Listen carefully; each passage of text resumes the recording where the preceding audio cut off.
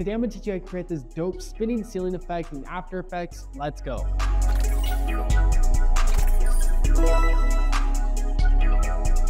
My name is Devinhuynh and welcome to 11% Tutorials. As I mentioned, today I'm going to teach you how you can create this dope spinning ceiling effect using the Metro Boomin Future music video from the new We Don't Trust You album. This effect was made by Omar Jones and Hygie World. Shout out to them, really dope directors. But it's just a really simple and timeless effect, and it's also super easy to create in After Effects. As I mentioned, today all we'll be using is After Effects, no plugins at all required. But really quick shout out to our Shake It Up preset pack in Premiere Pro. Later in the video, we are going to be using some of our presets from our Camera Shake preset pack. I think it's just a really dope way to just spice up this effect, and it's also just super easy to use, just drag and drop. So we are going to be using that later. So if you want to check that out, you can get it at 11%.net, link in the description. Without further ado, let's go ahead and jump right into the tutorial. All right guys, so now that we're inside of After Effects, the first thing we're going to do, we have a clip from the Young Metro music video loaded up right here. The first thing that we actually need is a blank shot of the background ceiling. And luckily for us, there actually is a frame in the music video where they have a nice blank shot of the ceiling. So just as a heads up, if you're shooting a music video and you want to create an effect similar to one like this, just make sure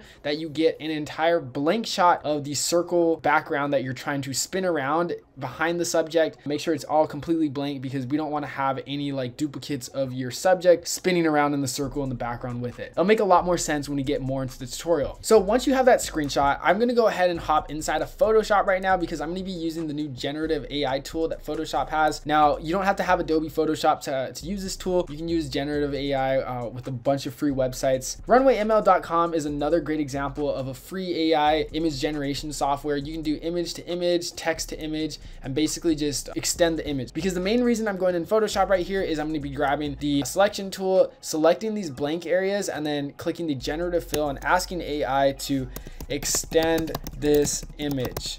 And we're gonna go ahead and wait for it. The main reason why is because we need a full circle in order for the thing to the background to spin around. So you might have to go through a couple results, but it looks like the second one right here is a pretty good example. And if we want to save time, we can just go ahead and duplicate that and then just flip it upside down, and boom, there we go. Now we have a pretty decent replaced background, blank background that we can use behind our subjects. Now we're gonna go back inside of After Effects and we're gonna go ahead and drag the ceiling image that we generated in Adobe Photoshop behind the layer. And then I'm going to right click it and then transform it and then fit it to the comp width so that it's just in the right spot. And now let's go ahead and add some animation. We're gonna go ahead and turn off the visibility of this top layer right here. And then I'm gonna go to my effects and presets and search for a transform effect and drag that onto my blank image right here. Now we're going to create a keyframe at the rotation, obviously at the very beginning. And then we're gonna go a couple frames after, maybe about like 2-3 seconds. And I'm just going to increase that rotation to about 2 spins. I'm just gonna have the thing spin twice, and boom, there you go. One key thing to note on is the more centered your anchor point is on the exact center of the circle, the less like warped spinning you'll have. But honestly, this is pretty fine. Now let's go ahead and animate this a little bit. So I'm gonna hit the drop down on the effects and then the drop down on transform.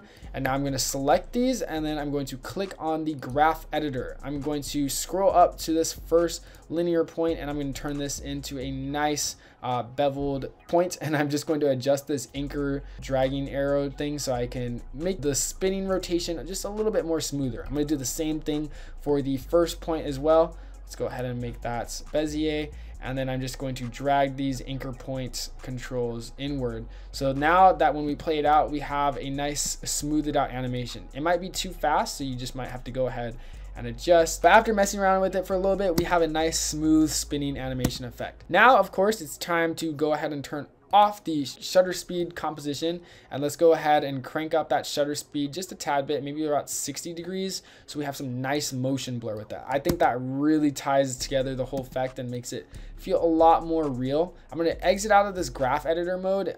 Maybe I'll adjust these keyframes just a little bit farther apart so we have some better spinning. And honestly, that looks pretty good if you ask me. Now, one key thing to note on is you will see on the edges right here, we do have some black edges because we didn't expand the image as large as we should have. Now, you of course can do that on Adobe Photoshop. We select everything, scale it down, and then just ask AI to fill in the rest of the edges. But to save yourself some time, what you can do is you can actually just add some artificial camera zoom ins on After Effects, and it'll just zoom in so that we won't see any of those black edges. So we'll do that in just a bit, but first let's go ahead and rotoscope scope out our subject. So I'm going to turn on back the first layer of the music video, and let's go ahead and double click it. And now we're going to get into some rotoscoping. So for those of you who don't know how to rotoscope, we have this rotoscope video right here, which you can check out on our channel, but I will be going over a brief explanation of how to do so. Grab your rotobrush tool right here in the top left hand corner, and of course make sure you're selected, double selected on your frame, so that you get brought into this second layer composition right here. Now if you have a yellow error bar right here and it says, oh, you can't rotoscope, whatever, frame rate mismatch, simply go to composition, hit composition settings, and change your frame rate exactly to what the yellow frame rate error message is right here, and then that should get rid of the error. That's a common issue that a lot of people will come across, and honestly I didn't know how to solve it when I first got into After Effects, so I always let people know about that. And then of course, as you can see, I'm just basically coloring over my subjects. If it selects any areas that you don't like, then you can just hold Option to delete it like that. And once you've selected the first frame of your rotoscope subjects, we're just going to go ahead and drag the playhead along so that it continues, and just watch your rotoscope. Make sure it doesn't do anything weird or messes up your selection.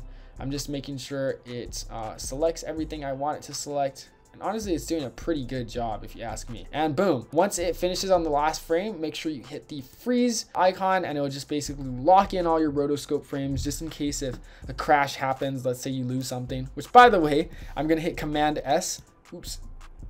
Which by the way, I'm gonna hit Command S to save this, just in case if a crash happens. You always wanna be prepared. Always remember to save your projects, guys. Once we have our frozen rotoscope subjects, let's go ahead and go back to our original composition, and you'll see that our subjects are rotoscoped out, and you can see that spinning ceiling animation behind them, and it starts to look like the real music video. It looks pretty cool if you ask me. Now let's just go ahead. This clip is actually a little bit too short, so what I'm gonna do to hack this is I'm gonna hit Command D to duplicate it, and then I'm going to right click it. I'm going to click on time, and then I'm just going to time reverse the layer, and then basically drag it to the end, so then that way it just repeats, so that we have a longer clip, because the clip was really short, I'm not gonna lie. Lastly, to just clean this thing up and get rid of those black edges around the corners, is we're going to hit layer, create a new adjustment layer, and then I'm going to add a transform effect to the adjustment layer. Also make sure that this adjustment layer is on the very top layer, so just drag this to the very top. And what I'm going to do is right before the spinning starts, I'm just going to hit a keyframe on the scale, and then I'm going to go a couple frames in to where the spinning is at a pretty good rate, and I'm going to zoom in quite a bit, so that we basically just zoom in so that we don't see any of the black edges. And there you go, we have a nice little camera zoom in. I think it honestly adds to the effect, makes it look a little bit cooler, and it also hides the little mess ups and errors of this effect. Really quick side note, if you want to add some extra camera shakes, we actually do have this preset pack at our store, 11%.net, a bunch of crazy camera shakes that I honestly think would work perfect with this effect. Here's just an example of dragging and dropping some camera shakes onto your project. You can use it in Premiere Pro. It's really easy to use, and it honestly saves me so much time. I personally think it would look great in this project, and here's an example of this clip with an artificial camera shake from our store. So if you're interested in getting our ultimate camera shake it up pack, you can check it out at 11%.net. And with that, here's the final result. If you guys made it to the end of the video, I just want to say thank you so much for watching. If you managed to find any value or help from this video, please be sure to smash the like button and hit subscribe. It's free. All this content is free, so really, it'd mean the world to me.